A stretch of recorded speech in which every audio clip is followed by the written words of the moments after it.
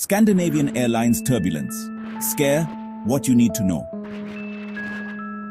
A Scandinavian Airlines flight from Stockholm to Miami recently encountered severe turbulence, leaving passengers shaken and some with minor injuries. It's a stark reminder of the power of nature, even at 35,000 feet. What's even more concerning is that incidents like this seem to be happening more frequently. Scientists warn that climate change is contributing to increasingly unstable air currents, leading to bumpier flights. So, what exactly causes turbulence, and more importantly, what should you do if you find yourself in a similar situation? In this video, we'll delve into the science behind those unexpected jolts and provide you with essential tips to stay safe and calm when flying through rough air. From wind shear to mountain waves, we'll break down the different types of turbulence, explaining how they form and what makes them potentially dangerous. We'll also equip you with the knowledge to understand the safety procedures and precautions that can make all the difference when the skies get a little bumpy. Imagine you're driving down the highway, and suddenly, a gust of wind slams into the side of your car, pushing you towards the next lane. That's what wind shear can feel like for a pilot, except they're dealing with it in 3 dimensions. Wind shear happens when there's a rapid change in wind speed or direction over a short distance. Think of it like invisible currents in the sky. These currents can be horizontal, like a crosswind suddenly shifting direction, or vertical, like flying into a downdraft. Wind shear is especially common near thunderstorms, jet streams, and mountainous terrain. For pilots, wind shear is tricky. It can cause a sudden loss of lift or even flip the plane. That's why pilots use sophisticated weather radar to detect wind shear and avoid it whenever possible. But sometimes it can occur unexpectedly, leading to a bumpy ride. The good news is, pilots are highly trained to handle wind shear. They undergo rigorous simulations and practice emergency procedures to ensure passenger safety. So if you feel a sudden jolt or drop during your flight, it could be wind shear, but rest assured, your pilots are on top of it. We've all seen weather maps with those lines dividing warm and cold fronts. Well, those lines aren't just imaginary, they represent clashing air masses, and that clash creates what we call frontal turbulence. Imagine a warm front, like a gentle ramp pushing warmer, less dense air over a colder, denser air mass. As the warm air rises, it cools and condenses, forming clouds and often precipitation. This upward movement creates eddies and swirls in the atmosphere, much like the turbulence you see in a fast-flowing river. Now, imagine that ramp getting steeper, and the warm air being forced upward more rapidly. That's what happens with cold fronts, and it leads to more intense turbulence. The friction between the opposing air masses creates powerful updrafts and downdrafts, making for a very bumpy ride. Frontal turbulence is most common near thunderstorms, so if you're flying through a storm system, expect some bumps along the way. Pilots are well aware of frontal systems and use weather forecasts and radar to navigate around the most severe areas. However, it's not always possible to avoid turbulence completely, especially near strong fronts. On a scorching summer day, have you ever seen the air shimmering above a hot asphalt road? That's convection at work. The sun heats the ground, which in turn heats the air directly above it. This hot air, being less dense, rises like a hot air balloon, creating an upward current. Now imagine this happening on a much larger scale, with vast columns of rising air. That's convective turbulence, and it's a common culprit behind those unexpected bumps, especially during takeoff and landing. As the hot air rises, it creates an area of low pressure, and cooler air rushes in to fill the void. This constant cycle of rising and sinking air creates invisible thermals that can jostle an aircraft. Convective turbulence is most common on hot days, over land masses that absorb a lot of solar radiation. It's also more prevalent at lower altitudes, where the air is closer to the heated ground. Pilots are trained to anticipate convective turbulence by observing cloud formations, wind patterns, and temperature readings. They may adjust their altitude or flight path to minimize passenger discomfort.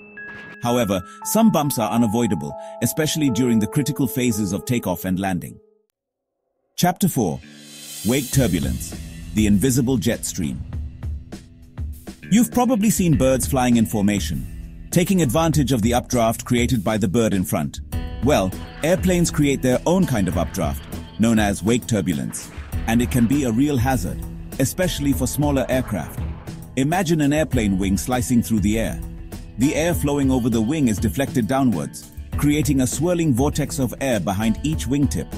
These vortices, invisible to the naked eye, act like miniature tornadoes, trailing behind the aircraft like invisible jet streams.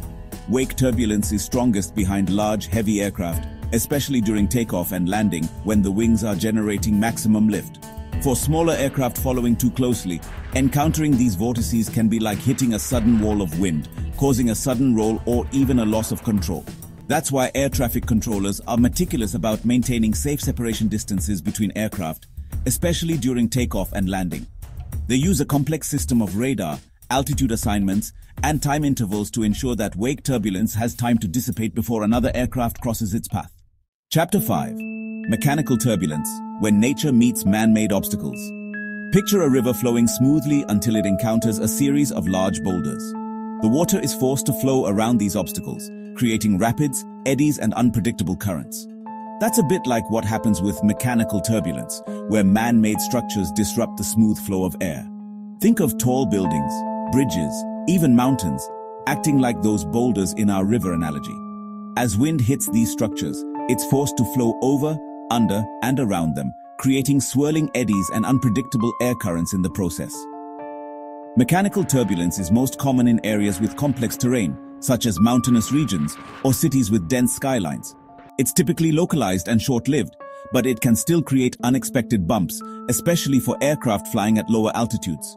Pilots are trained to anticipate mechanical turbulence by studying terrain maps and wind patterns. They may adjust their altitude, airspeed, or flight path to minimize the impact on passengers. In some cases, they may even issue a brief warning to passengers to expect some bumps.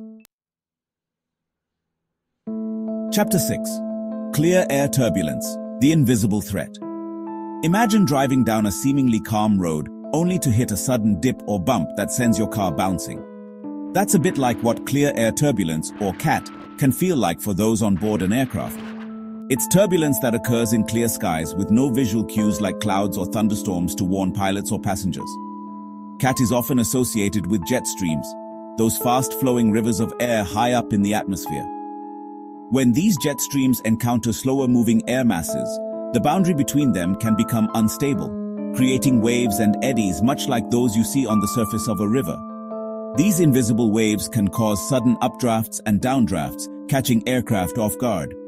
CAT is most common at high altitudes, where jet streams are prevalent, and it can occur in patches, meaning an aircraft might experience smooth sailing for a while, followed by a sudden jolt.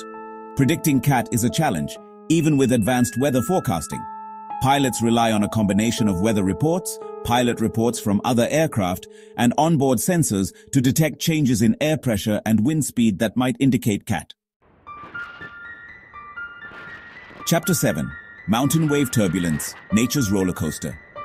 Imagine a wave, not on the ocean, but in the sky, rippling for miles beyond a mountain range. That's what mountain wave turbulence is all about, and it's one of the most powerful and potentially dangerous forms of turbulence. When strong winds blow perpendicular to a mountain range, they're forced to rise up and over the peaks. As the air flows over the mountain crest, it creates a series of waves that can extend for hundreds of miles downwind. These waves, invisible to the naked eye, can create extremely powerful updrafts and downdrafts, capable of tossing even large aircraft around like toys. Mountain wave turbulence is most common near mountainous terrain, as the name suggests. It's particularly intense when strong winds blow perpendicular to the mountain range, and it can be exacerbated by atmospheric conditions such as temperature inversions, where a layer of warm air sits atop a layer of cold air. Pilots are trained to recognize the signs of mountain wave turbulence, such as lenticular clouds, which are smooth, lens-shaped clouds that often form downwind of mountains. They use weather forecasts, terrain maps, and onboard sensors to avoid flying through the most severe areas of mountain wave turbulence.